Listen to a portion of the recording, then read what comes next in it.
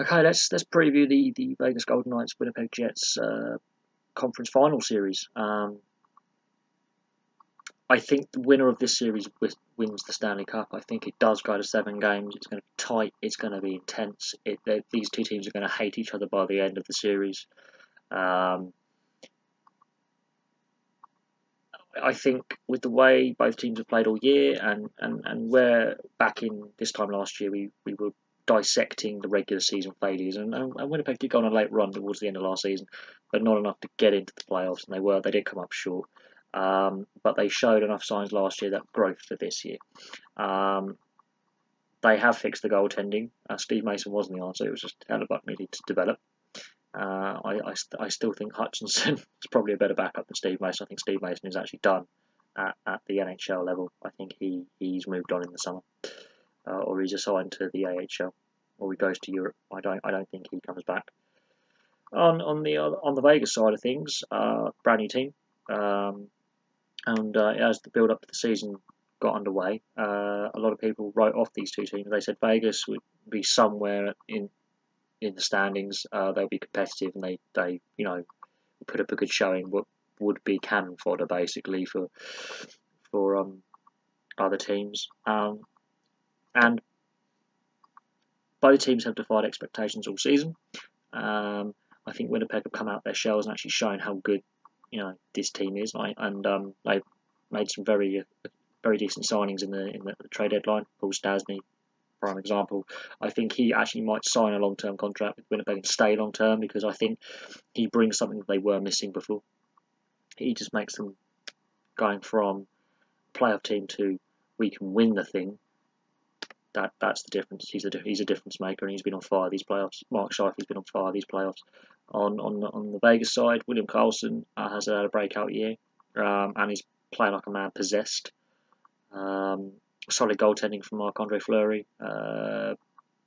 Good team put together by George McPhee and Gerard Gallant, and we've discussed that. And I don't want to over discuss the qualities of Vegas and the way that they use the expansion rules very effectively to put a team on the ice that is effective from day one, that can compete at this level and can grow and develop. I think they were very effective in that respect. I think the winner of this conference final on the Western Conference is the winner of the Stanley Cup. I think these two teams are better than Tampa and Washington. They're more physical. I think Winnipeg is probably the quickest of the two. Although Vegas is the more solid, as in all round, not one star player having to drive the team. Everyone drives the team forward. Two slightly different styles. I think that's going to be interesting, as how they adapt to each other's styles and who can shut down the opposition the best. Both like getting up shot and actually having the least shots, but they have very accurate shooting. So that's going to be very, very interesting.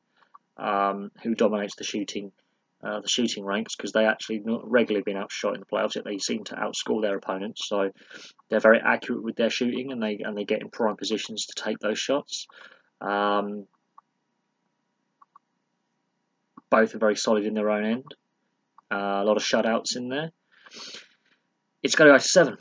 I could not tell you a winner, but I'm going to tell you now. I'm crap at predictions. Even though I got the last these two previous rounds for these two teams correct, I still think that both teams go to 7 games. Well, it goes to 7 games. It gets finished in Winnipeg in Game 7. I think home ice advantage will be crucial.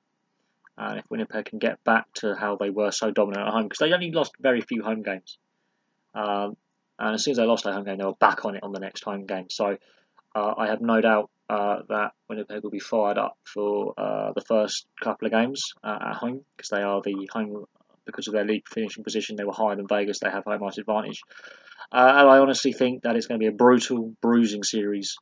And by the end of it, these teams are going to really hate each other. I think the fans will start hating each other as well. But at the same time, there's an element of class about both fan bases to a point, and it's just going to be one of the best experiences as a hockey fan, trying to watch these games, catch up on these games. have the phone alerts middle of the night. I am looking forward to that, even though I start a new job Monday, so that's going to be interesting with no sleep. Maybe loads of early nights, just come to work, sleep, wake up, go to work. But I am looking forward to this series, and I hope many hockey fans are as well. The Vegas story continues, the Winnipeg underdog story continues. The little hockey team that could, and Vegas, the magic continues with the Golden Knights. And so there we are. Anyway, thank you very much for watching. Please like, subscribe, place your comments below, and I'll have some more videos for you soon.